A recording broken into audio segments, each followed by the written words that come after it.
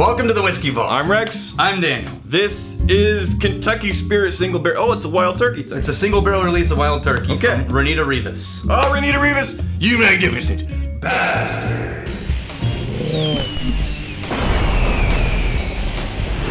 Fight. She comes by the distillery. Yes. I recognize Now, that. I will tell you, you're going to start to see mixes of like somebody who donated something last week right next to somebody who donated something still last year.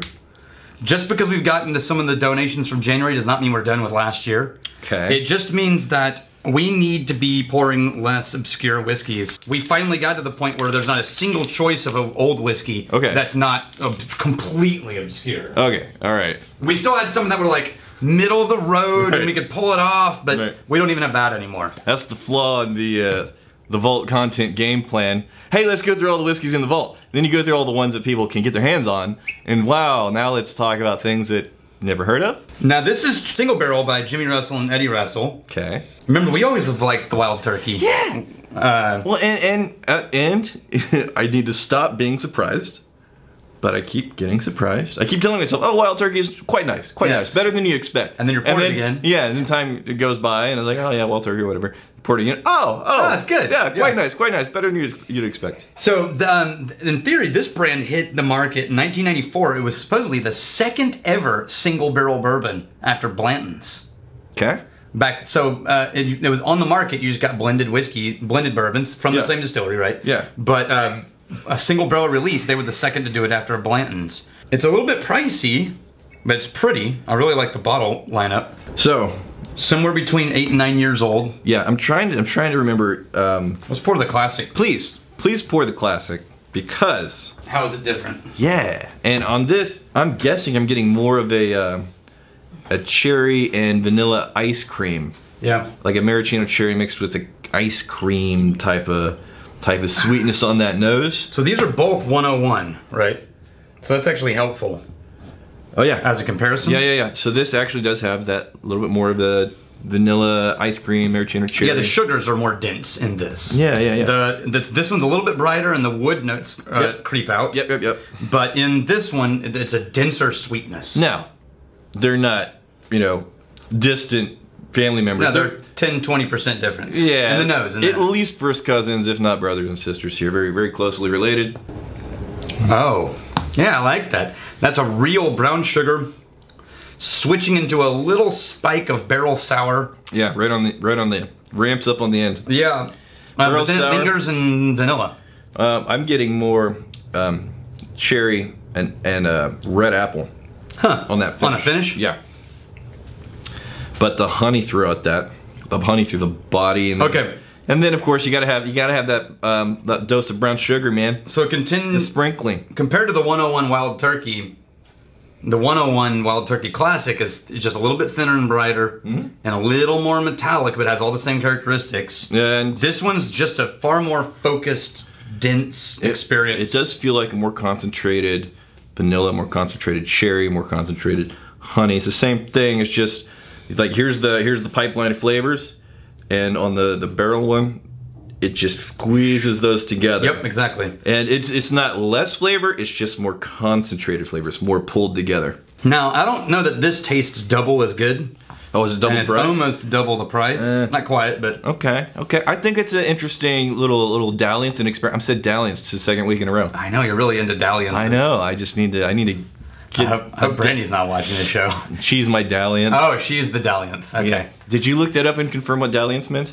No. I looked it up and confirmed. It's what I thought. Yeah. It's like a flirtation. Yeah. Yeah. Tim Shjulepov. Tim Shjulepov, you magnificent bastard.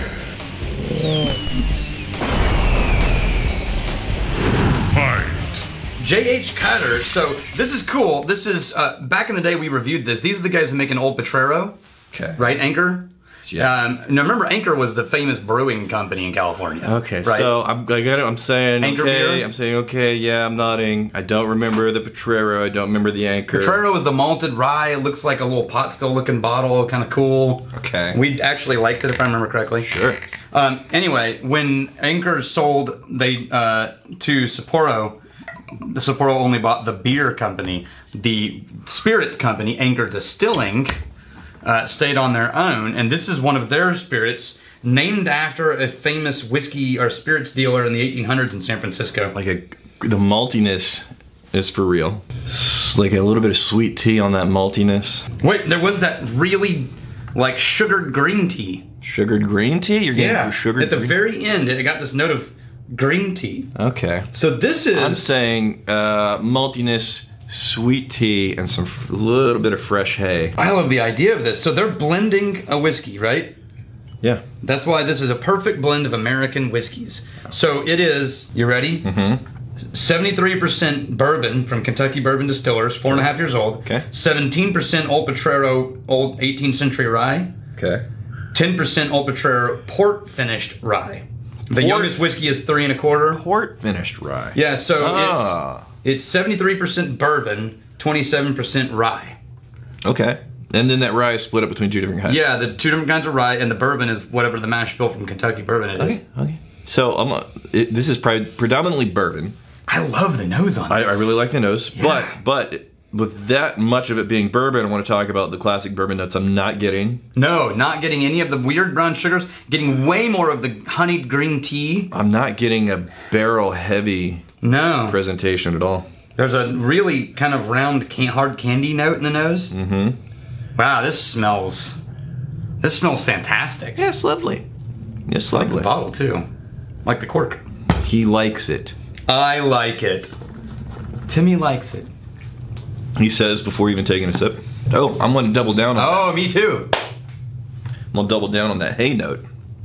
It tastes like it smells, but for me, it actually has a little different kind of sweetness. I get a little bit more of the sweet red apple cherry from the bourbon. I think I get a little bit more of the molasses direction now. Really? Yeah. The molasses? Or maybe not actual molasses. Maybe actually like just like pancake syrup, like the corn syrup, you know? Wow, that's really pretty. Mm-hmm. It's that blend is very balanced. It's nicely balanced, and it's respectable level of nuance and complexity. Yeah, there's complexity. It never flattened out.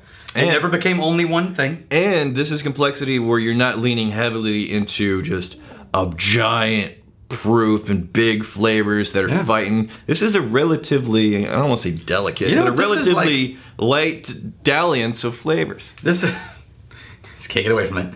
This is, I like the elbow crook.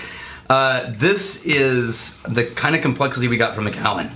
Mm-hmm. Where it's subdued a little bit. Yeah. It's calmer. Okay, It's not a struggle. I see that. But it has complexity. I pick up what you're throwing down. Does this very wide note? I don't know, man. Can people get their hands on that? I don't even know. It's California. All right, California. We can do some comments, though. Oh, yeah, We spent a lot of time talking about whiskey on this episode. What the hell are we doing? Carson Pedraza, tell me why I'm pregnant, missing my bourbon, and binging your channel, which I discovered 2 days ago. Non-stop. This is just torture. But now I have some new bourbons to try in 4 months. Yeah. Yeah, well, here's to 4 months. Yeah, right. And congratulations, by the way. Yes, congratulations. In 4 months. Here's to fighting, stealing, and drinking. You finally fight for a friend. You steal, may you steal ever so. And if you drink, may you drink with us. Hey, thanks for hanging out with us in the Whiskey Vault. Don't forget to throw in a like, hit that subscribe button on the bottom right, and drop a question or comment down below.